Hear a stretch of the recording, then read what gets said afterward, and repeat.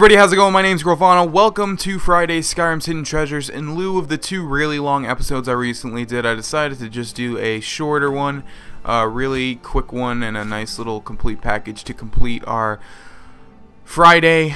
And yeah, I have no idea what this is as usual. This isn't even on my mini-map, as you can see here. It's like, it looks like a shack icon, but you know, who knows what we'll find. I have no idea what this is. It could lead to an underground dungeon and be another 18-minute episode. I don't know, but we're gonna find out. Drelas Cottage. Alright, so we got a farm. Just gotta search if there's any secrets, you know, because you can never be too sure.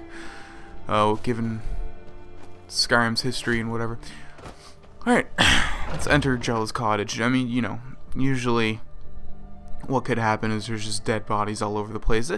Doesn't that seem like it happens a lot in Skyrim or in the Elder Scrolls? Like, you just enter a random house and there's just bloody bodies everywhere and like a note that says, oh, we got killed somehow.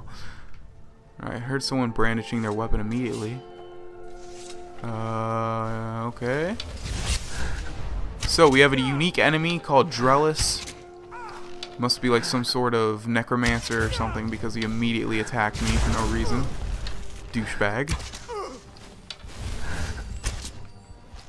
Whoa, that just healed him a lot. I would fuss row da, but I don't want all that shit to go flying everywhere just in case there's something new. Goodbye. Alright, that was the clearing noise, so it looks like he's the only one in here. What we got? Void Zolt, Steel Arrow, Staff Chain Lightning. Alright, looks like he's some sort of alchemist. Got a lot of alchemy stuff flying around. We got a Nirn root. I hate how they made Nirn roots so, that's weird. It says steel, but like he attacked me first. Usually it lets you take it if they attack you. I hate how they made Nirn roots, like, you know, really common in Skyrim. Maybe it's just the lore that I'm not remembering right now, but you know, every time I saw a Nirn root, my heart skipped a little tiny beat in Oblivion, and now it's just like, oh, it's a Nirn root. Great. Well, I can't take any of this stuff without stealing, although no one would care. But there's something. It doesn't feel right to steal stuff in regards to my character. Come on, dude, you don't have like a little note saying what you are or anything? Really? That's weird.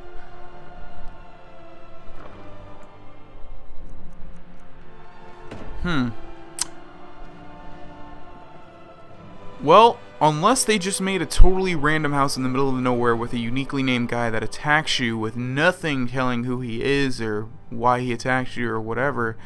Maybe he's just he exists somewhere in Elder Scrolls lore? I'm not sure. Other than that, this seems to be a pretty unimportant place. I hope I'm not missing anything. I don't think I am. I'm just going to double check his body really quick, make sure he didn't have a note. What's his name? Drelas. That seems like a familiar name. I don't know. This is definitely not a unique staff. Yeah, leave a...